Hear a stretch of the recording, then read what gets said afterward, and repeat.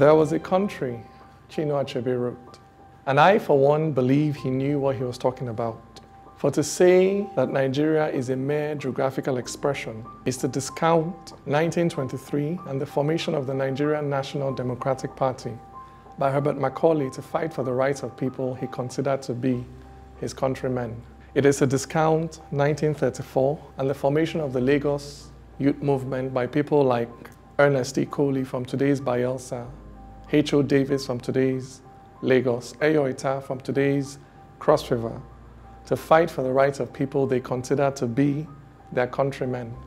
It is to discount 1944 and the formation of the National Council of Nigeria and the Cameroons, the NCNC. It was formed by the young people of the day to bring together the two major political heavyweights of the time, Nnamdi Azikiwe and Herbert Macaulay, to bring them together in one organization to more effectively fight for the freedom of a country these young people consider to be theirs. It is to discount the constitutional conferences that took place through the 1950s in 1951, 1953, 1957, 1958, where Nigerians from all walks of life came together to debate and negotiate the terms under which they were prepared to live together. It is to discount Alhaji Sir Tafawa Balewa, who in the mid-1950s took a trip to the United States of America. And what he saw there made him think to himself that if this country, with its trajectory, could make the transition from country to nation, then why could Nigeria not do the same? And he was so struck by this that he wrote a letter back to a friend in Nigeria where he stated, "From today henceforth, I consider myself to be a Nigerian and nothing else." To say that Nigeria is a mere geographic expression is to discount the fact that this country, for an entire generation of young people, was a dream and an aspiration for which they longed and worked for. And therefore, when Achebe said that there was a country, he was also expressing a nostalgia for a dream that did not come to pass. Not very different from sentiments expressed by Anthony Nahoro. He was the man who, as a young man, moved the motion in Parliament in the motion in 1953 for self-government in 1956. He was the young man that moved that motion. But many, many years later, as an old man, he wrote, "This is not the Nigeria of our dreams. I understand this. I get this. I understand that this giant of Africa stumbled right out of the starting blocks and almost collapsed. I know this. I know that there was a coup on the 15th of January 1966 that triggered a catastrophic series of events that almost engulfed the entire country in flames. I know this. I know that there was a pogrom in May, in July, in September of 1966, where hundreds of innocent men, women, children, hundreds of thousands of innocent men, women, and children were killed. Pregnant women had their bellies ripped open, their unborn children ripped out and killed simply because of their ethnicity. I know this. I know that there was a war, a terrible war, in which millions of people died, millions of children starved to death, innocent men, women, and children killed, and even till today there is no memorial, there is no plaque to remember them anywhere. Many of them, we don't even know where they're buried. I know this. I know that Nigeria stumbled early in its history and could have been no more. I know this. I can even understand why it happened. Because our founding fathers, Nnamdi Azikiwe, Ahmadu Bello, Obafemi Awolowo, our founding fathers were really and truly different. The fact that those three people were able to work together somewhat to bring Nigeria to independence is testament to their belief in the viability of one Nigeria, because that belief was virtually the only thing they had in common. They were really and truly different. You see, Ahmadu Bello was born in northern Nigeria. He grew up in northern Nigeria, educated in northern Nigeria, raised in northern Nigeria. The first time He visited Lagos. He was in his mid-40s. Northern Nigeria was his cosmos. Their disregard of its growth, their encouragement of divisions. Obafemi Awolowo was born in Western Nigeria, raised there, he grew up there. That was the world that he knew. There must be one Nigeria with one constitution. Of the three, the one that was different was Nnamdi Azikiwe. Nigeria will attain independence on October 1, 1960. So it makes no difference if Sardauna or Balewa or Chief Awolowo or myself will become the first prime minister.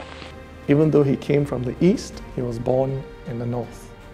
He did parts of his education in the East, completed it in the West, worked in the West, played his politics in the West. Of the three, he was the most cosmopolitan. And therefore it is logical that this concept of one Nigeria, of a monolithic Nigeria, of a Nigeria where any Nigerian could represent every Nigerian regardless of tribe or religion. It was natural that this concept of one Nigeria came most naturally to him because that was a reflection of his own sociocultural background. Ahmadu Bello had a slightly different concept of Nigeria, also based on where he was coming from. To him, Nigeria was not a monolithic entity. To him, Nigeria was a federation of the existing regions. At the time, you had the northern region, the western region, the eastern region, and shortly afterwards, the Midwestern region. To him, Nigeria was a federation of the northern region and all the other regions that existed in the country, because for him, the northern region was his primary constituency. Obafemi Awolowo had a slightly different concept of Nigeria as well. He also, like Ahmadu Bello, did not see Nigeria as one monolithic entity. But to him, Nigeria was not a federation of the regions. He saw Nigeria as a federation of ethno-regional units, of ethnic nationalities. And this was also affected by where he was coming from, because the region where he came from was dominated by one ethnic group, the Yorubas. So he saw Nigeria as a federation of ethnic nationalities, a country where each major ethnic group could have its own political unit from where it could relate on an even-handed basis with every other ethnic group. And when Nigeria became independent in 1960, it was the vision of Ahmadu Bello that carried the day, because Nigeria became independent as a federation of the existing regions, the way he conceptualized it. But over the years, the country has evolved towards the vision of Obafemi Awolowo, because over the years, different ethnic nationalities have begun to agitate for greater recognition at the federal level, and this is what has driven the fragmentation of the country from a federation of 3 regions to a federation of 36 states and 1 federal capital. But what really baffles me as a person is how over the years we have all individually evolved more towards the vision of Zik, because over the years Nigerians have become more cosmopolitan. Maybe 50, 60 years ago, it was odd to find a Nigerian who was born outside of his place of origin, raised outside of his place of origin, works outside of his place of origin, maybe has even lost ties to his place of origin. But today, if I were to ask how many people fit that profile, so many hands would go up. So many of us today are like Zik was 60 years ago. Which leads me to ask, if we have become more cosmopolitan, if we have become more similar, if we have grown to have more in common over the years, why is our politics still as divisive, as ethnocentric as it was 50 years ago? If over the years we have become more similar, why is our politics still locked in the past? And there are many reasons for this, but I can summarize them in 2 quick points. 1, it's a result of the bedtime stories that we have all been told. For instance, you're told that it is the Igbos that killed the Sardauna. You're not told that the Sardauna was killed by Major Kaduna and Zogu. No, you're told that the Igbos killed the Sardauna. He ran away from his house when we fired the first few shots of anti-tank gun. So we sort of took away the women and children and took him. Or you're told that it is the Yorubas that betrayed the Igbos. You're not told that Obafemi Awolowo was the Commissioner of Finance in Gowon's government during the war, and it was his responsibility to evolve a fiscal strategy for the federal side during the war. No, you're just told that the Yorubas betrayed the Igbos. You're not told that it was General Murita Mohammed that led the army into Asaba. It was under his watch that the Asaba massacre occurred. No, you're just simply told that the Hausa Fulani came into Asaba and massacred the people there. And therefore, we keep seeing our reality today through the blinkers, through these ethno-regional blinkers that have been imposed by narratives coming out of the past, that forces us to continue to interpret our current reality in accordance with models that were invented 50 years ago. The second reason is a very simple one. I don't care how cosmopolitan you actually see yourself. I don't care what your actual life path is. At some point in your journey as a Nigerian, you will be confronted by the question, what is your state of origin?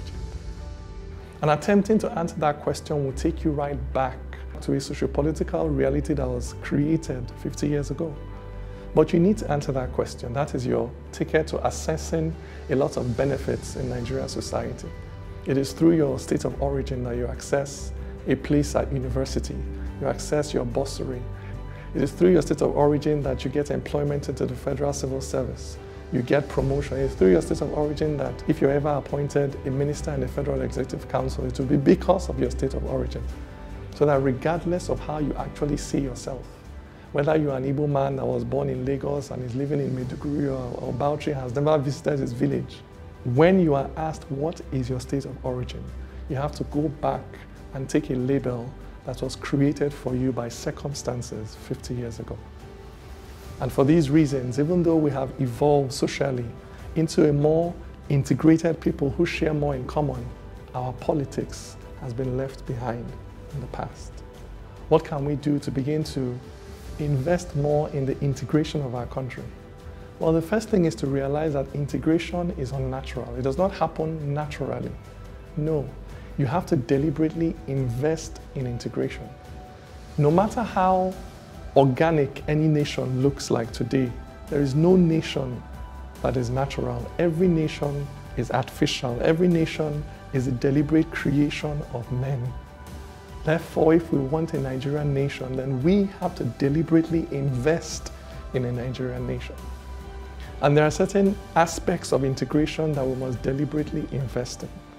Firstly, we must invest in the infrastructure of integration, in the things that actually unite us physically, like roads, like bridges, the things that cause people to move from one community to another, the things that bring people together naturally. I cannot tell you, for instance, the damage that has been done to the fabric of unity in this country by the absence of something as simple as the second Niger Bridge. Sometimes we must value these infrastructural investments, not necessarily in Naira and Kobo, but more in terms of their impact on a sense of belonging in the country. Therefore, we must invest in these things that bring Nigerians together, like roads, like bridges, like the National Sports Festival, like music. These are things that connect us naturally. Any government that is truly concerned about integration in Nigeria will be prioritizing things like this. Secondly, we must invest in the economics of integration. As a rule of thumb, whenever people feel poorer, they tend to be more xenophobic. And therefore, to invest in economic growth and development is not just to invest in the growth of the GDP, it is also to invest in the creation of a climate that is conducive to integration. 3, we must invest in the body language of integration. As Nigerians, we need to be aware that we live in a very fragile society, in a society that is fractured along very delicate fault lines, and therefore, any word carelessly spoken or action carelessly taken may trigger a very intense and extreme reaction from any section of this country. And therefore, we must begin to become more aware of the fact that we live in a society like this and take care with how we speak and how we act. This is extremely important. 4, we must invest in the stories of integration.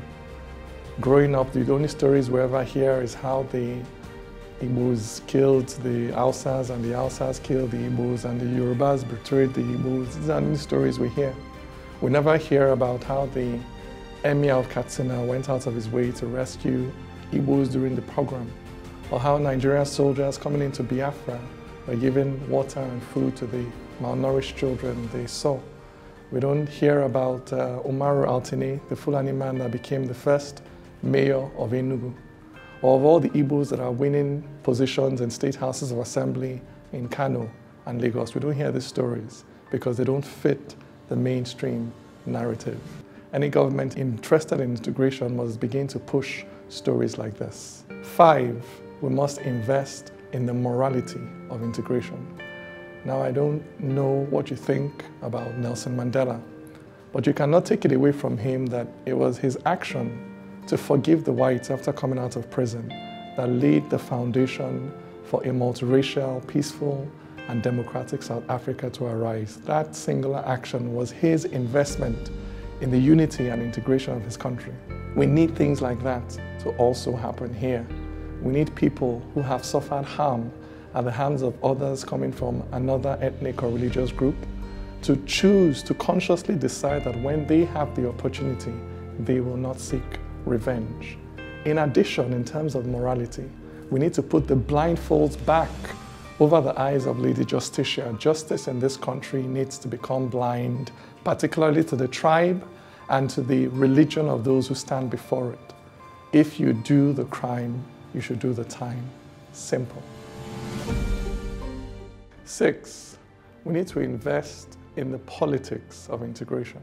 Now, those who do not want Nigeria have been able to effectively politicize their points of view and build populist, radical organizations around our differences and our conflicts with each other. Those that want one Nigeria or believe in the viability of one Nigeria have to be able to do the same, to be able to build radical populist organizations around the things we share in common. And what are these things we share in common regardless of tribe or ethnicity? I'll tell you. We have bad roads in common. We have no schools in common. We have no hospitals in common. Poverty in Maiduguri, same as poverty in Lagos. Bad governance in Sokoto, same as bad governance in Cross River. But it's not all negative.